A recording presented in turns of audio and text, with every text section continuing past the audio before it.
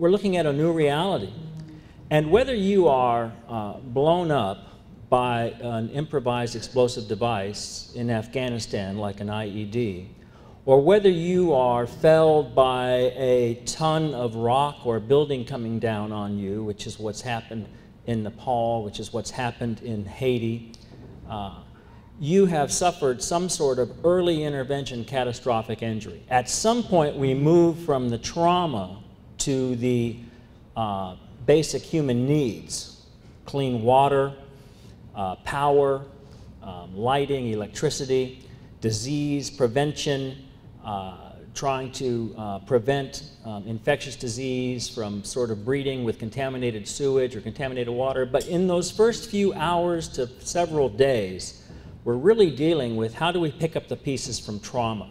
What has been the game changer that has allowed us to say to a mother or father in this country, if you send your son or daughter into war in Iraq or Afghanistan and they receive life-threatening wounds, if we can keep them alive from the field to the first point of resuscitation, they have a greater than 97% chance of remaining alive.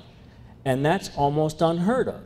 What is the average length of time today if a Marine out in the Helmand province steps on an IED and loses both legs from that point of injury? What's the average time that they are in a ICU bed in Bethesda or Brook? 72 hours. And our good friends at the Air Force make that happen. The Air Force flies the flying ICUs and the C-131s, and you are safer in an Air Force ICU at 30,000 feet in the air. You are safer with the Air Force in an ICU than you are in 90% of the ICUs in this country. When I would walk into the OR at Kandahar, it would be uncomfortably warm. I mean, the doctors are sweating, the nurses are sweating, because that buys time from shock. And the other thing we've learned is simultaneous procedures now, and so we address orthopedic injuries in total. We don't do one leg, then the other leg, and we bring then the thoracic surgeon in to look at the chest wound. Everybody's in it together. You're doing all the surgery together. It's very intensive. You may have 3 different specialties of surgeons sitting around the table operating all at once. You're not anesthetizing the patient, doing one thing, letting him sort of recover from that, bringing him back and doing the next thing, all at once. So we have a tsunami of people coming out of the service with post-traumatic stress and with mild, moderate, and severe traumatic brain injury. They're going to wash up on your shores. So cities not only have to deal with the influx of trauma in an earthquake or a hurricane or a terror act, but you're going to have to deal with the generation of service people coming off the rolls who also need emotional support from traumatic brain injury and from post-traumatic stress. This is coming. We're going to eventually have the $1 million man robotic arm that's controlled. We're already starting to see that. I've never been anywhere where there's a city that's more attuned and leaning so far forward and trying to find people to work with and relationships to build within the military and within the interagency.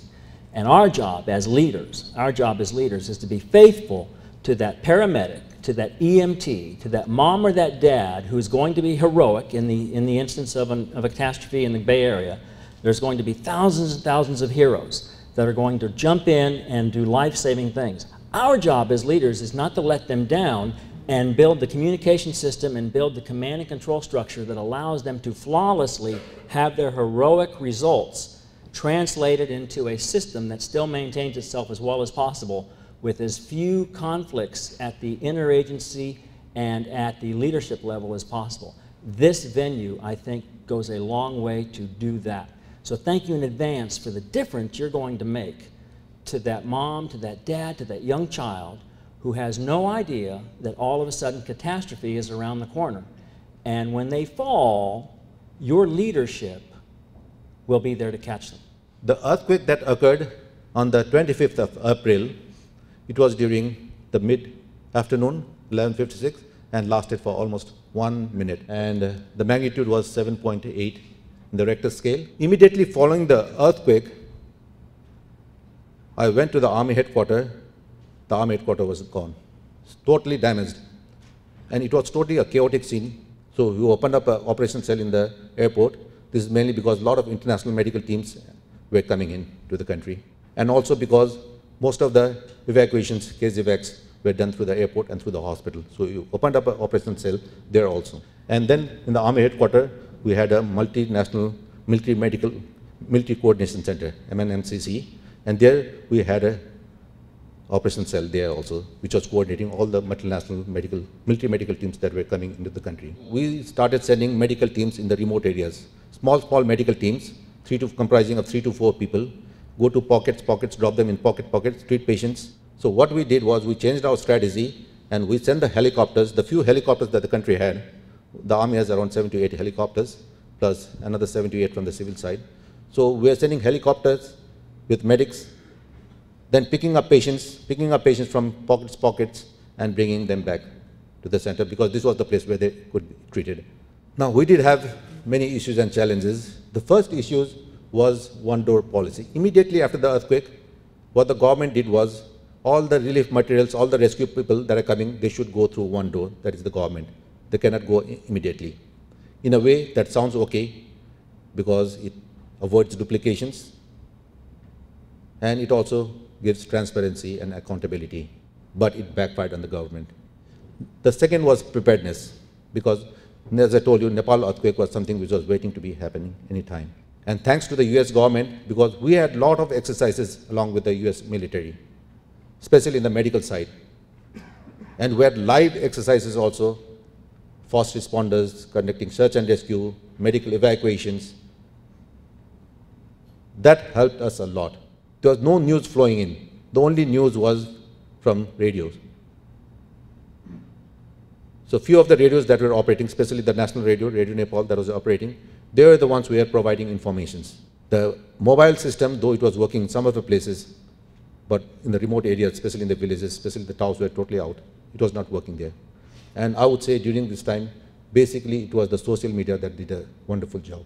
Facebook started a campaign called Mark Safe. So we knew that people were safe. Earthquake cannot be predicted, neither can it be prevented, but definitely the damages it does can be lessened to a great extent. And for that, I would say preparedness is the key to success. During the last week I was at Chulai, the hospital ship Repose came to Vietnam. And the hospital ship Repose had a full complement of operating rooms, surgeons, nurses, corpsmen, and could take care of just about anything. They had, at the same time, in early 1966, they developed the Naval Station Hospital in Da Nang, and that was a facility which took about 6 months to build. Both of these facilities had the frozen blood program, which had been developed at the U.S. Naval Hospital, Chelsea, during the early 60s. What are some of the realities of trauma care in a disaster situation? For those of you that aren't familiar with this, the 9 line is our equivalent of calling 911.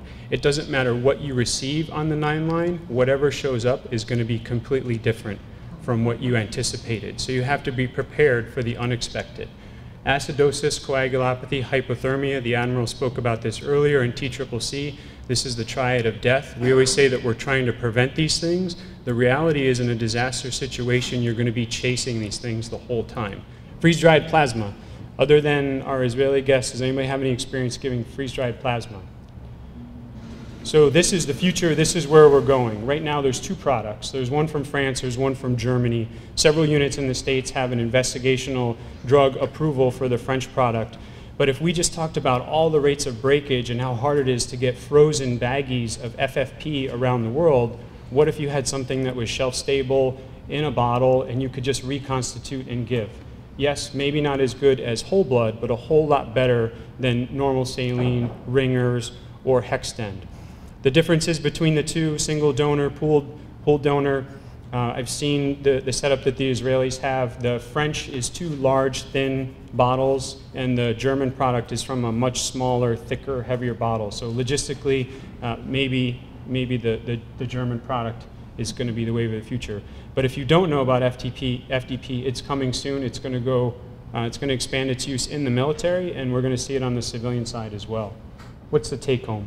Fresh whole blood. It's the most advantageous logistical profile in a disaster situation.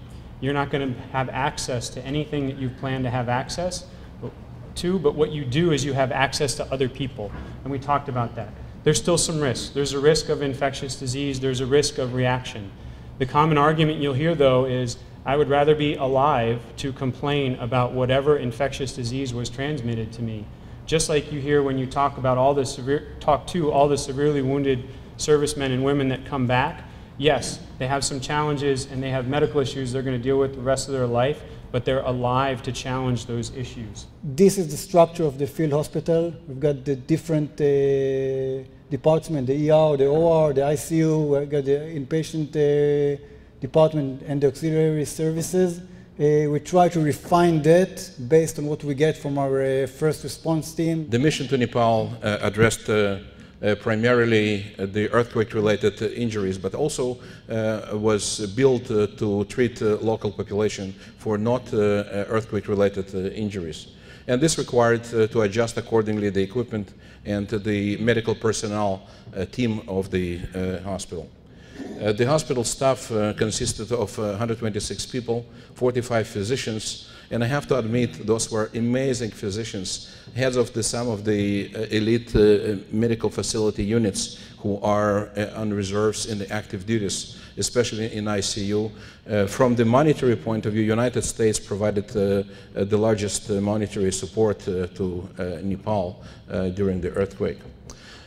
Israeli field hospital was also the one that performed a larger number of surgical procedures. You can see the layout and how the facility was built and spread, pretty much every possible unit.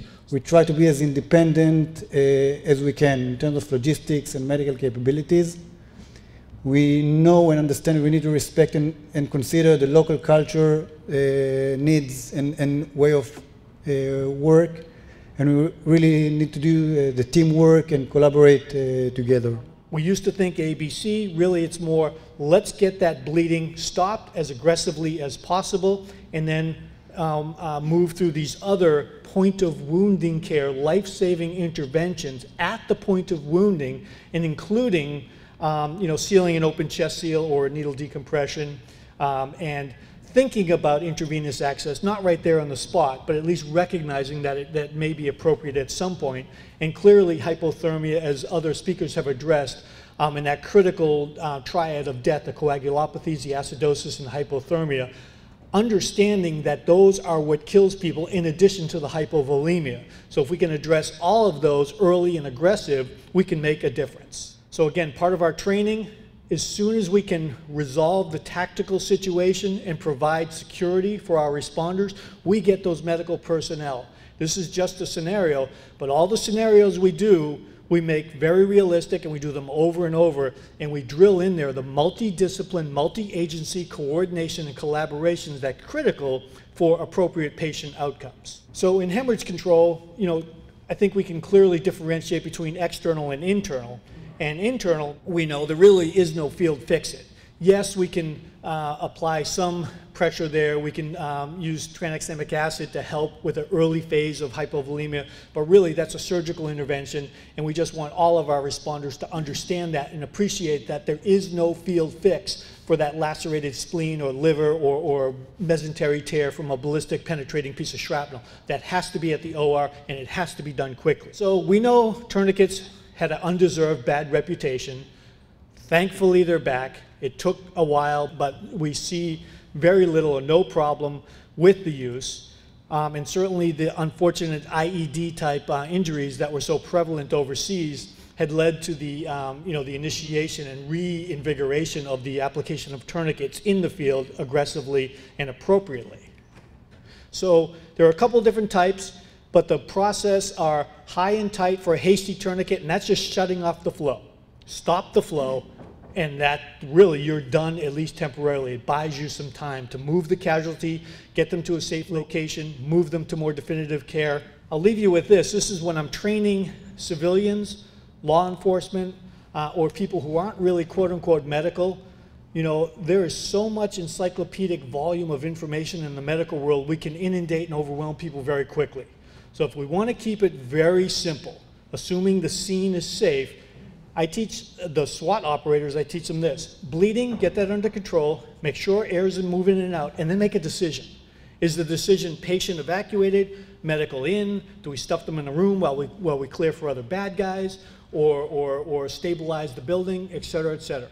So for people can understand this conceptually, and it does address the life-threatening aspects of hemorrhage control very quickly. We have evolved into trauma care, and what we need to do, of course, is to get that down to the deck plate, as we say in the Navy, to the street level, to the tactical level.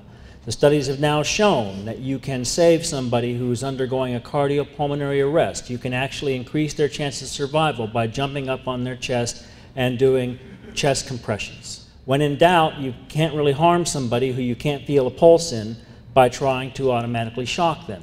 We need to get that same grassroots understanding of trauma, not because people are going to be in an environment where they're constantly being shot at or in a SWAT environment, but in a city where now a Boston bomb can go off, an earthquake can occur. We as leaders have to get this commonplace knowledge of what you can do to stop bleeding. What a great lecture to close on this morning, to simply say, if you see some bleeding, try to stop it. The last thing I would tell you is something that has been a complete revolution, and I sit on the Recovering Warrior Task Force, and we've changed the entire way we do it. On those odd times when you get a penetrating eye injury, or you get a facial trauma where the eye has been severely damaged, we have learned that the worst thing you can do for an ocular injury is put direct pressure dressing on it. The trick is to use something like a Fox eye shield, which you put over the eye to protect it from pressure, and then you wrap the bandage around that to keep the eye from getting bumped, bruised, or whatever. And that was something that, before the war started, we didn't know.